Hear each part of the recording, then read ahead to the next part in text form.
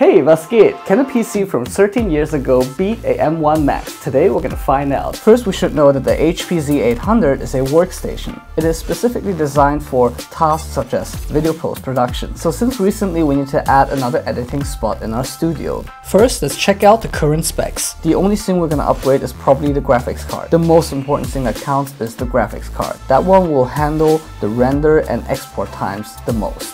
So here I found an old RTX 2070 graphics card laying around. This graphics card needs more power, so therefore we added this power adapter from 6-pin to 8-pin. 它只能2070，不能再高了。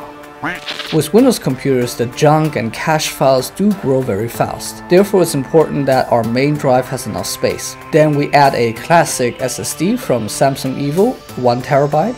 Here I couldn't quite secure, so I just took a lens cap. What? I know! 没有螺丝，算了，大姐教我。千万不要学他啊。 Okay, now we're going to take a look at the Z800 to see why it is classified as a workstation, unlike consumer products.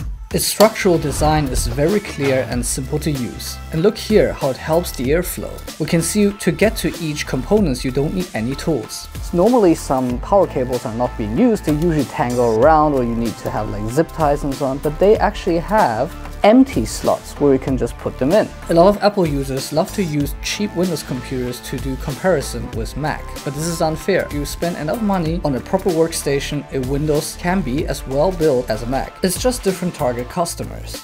And I forgot that it doesn't have any Type-C ports. Therefore, we added a USB Type-C PCIe card. Here we install it, and we should also give it. Now let's open up the computer, install the OS and also its softwares. Now let's open up this project and see its export time. On the left we have the previous specs, on the right we have the new specs.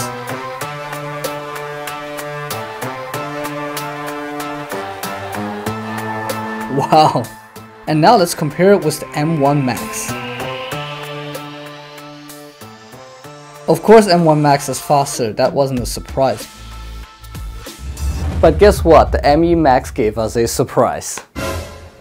This revolutionary technology allows the transmitter and when we take a closer look, we can see that there are some corrupt frames in the final export. Of course, next thing we did is we updated Premiere to the latest version. When we click on export, it gets stuck or is very slow.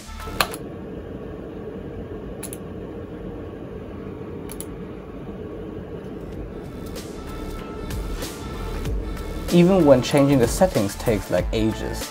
Sometimes it doesn't even work at all, we can't export. So ridiculous.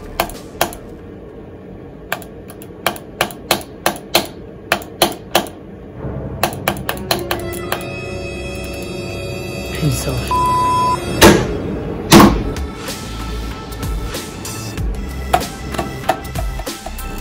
And that is a result of M1 computers currently not being fully compatible with Premiere software. This is really annoying, especially for editors who are already up late and have to finish a project, and it's the last thing you want to deal with when finishing an export, to re-import, fix, and then export again. So therefore the Windows computer is theoretically actually faster. So yeah, don't randomly just believe those Macs are perfect for video production, tech review, YouTube videos. This is the actual result. A 13-year-old computer actually beating the M1 Max.